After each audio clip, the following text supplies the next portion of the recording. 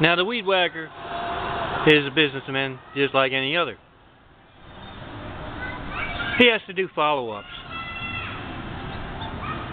And he's just sit down in his office to do one. He's making a video. A consequence flash drive video. For one of the men he's dealt with who had done wrong behind the scenes. He sits down and he talks to the camera. He says, "Steve, remember me from a couple years ago? Now I know, after I did business with you, they took you and gave you a taste of the pain that you got out of because I did business with you. So you got out of decades of pain that was much more convincing, much worse than you felt because of that whacking.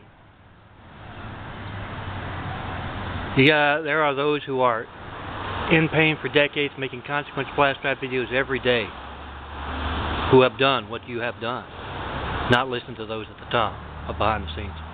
I just want to touch base with you, make sure the lessons we're still taking."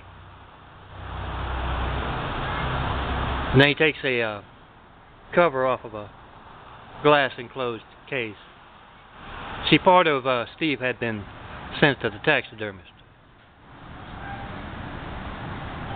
2 years ago. And he tells Steve, "Now I want you to remember what happened to you. Because you could not read the writing on the wall